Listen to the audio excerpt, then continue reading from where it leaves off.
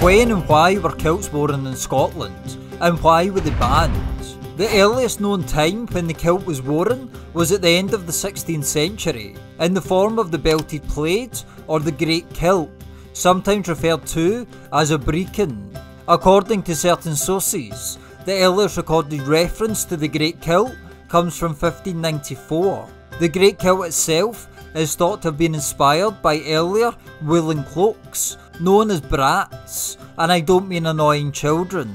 The Great Kilt had an additional piece of material than the modern versions, material that would drape over the shoulder and could be brought up over the head as a hood. The kilt was traditionally worn in the Highlands of Scotland, with it having many practical applications given this climate. Many kilts could be unravelled and used as blankets at night, and used during the day to protect against the weather. The fact that kilts stopped at the knee also meant that the bottom of the material would not get wet whilst hiking through the rugged Highland lands, unlike trousers. Kilt may come from the Scots word for tucking clothes around the body, although some say that the word has an Old Norse origin, coming from the Nordic word kjalta, meaning lap, fold of a gathered skirt. The pattern of the kilt may have reflected the wearer's clan or region, although clan tartan designs on kilts seem more to be a modern invention. Originally, tartans may have reflected regions as opposed to clans themselves. The major move to drop the upper portion of the Great Kilt is said to have taken place in the 1720s by Thomas Rawlinson, an English industrialist who established ironworks in the Highlands following the suppression of the Jacobite Rising of 1715. Rawlinson felt that the Great Kilt worn by the Highlanders he employed was too cumbrous and unwieldy for this work, which included manufacturing charcoal from the forests and smelt iron ore.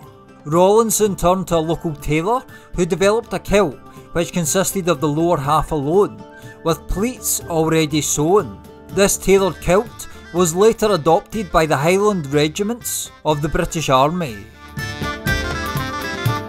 The structure of the Highland clan system in Scotland meant the allegiances of clansmen lay with God, their clan chief and their monarch, not with the central government. Thus, for the central government, destroying Highland culture as part of a systematic breakdown of the clan system was an important objective. A few months after the Jacobite Rising of 1745 was defeated at the Battle of Culloden in April 1746, King George II of Great Britain and Ireland imposed the 1746 Dress Act on the Scottish Highlands as part of the Act of Prescription.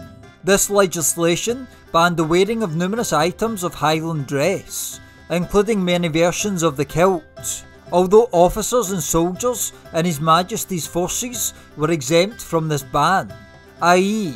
only those serving in the British Army could legally wear a kilt in the Scottish Highlands. Any civilian caught wearing the kilt could face imprisonment for the first offence and transportation for the second offence, as the Act states. If any such person shall presume, after the 1st day of August, to wear or put on the aforesaid garments, or any part of them, every person so offending, being convicted, shall suffer imprisonment without bail during the space of 6 months, and that being convicted for a second offence, shall be liable to be transported to any of His Majesty's plantations beyond the seas, there to remain for the space of 7 years. The ban was lifted in the early 1780s, with somewhat of a revival taking place in subsequent decades.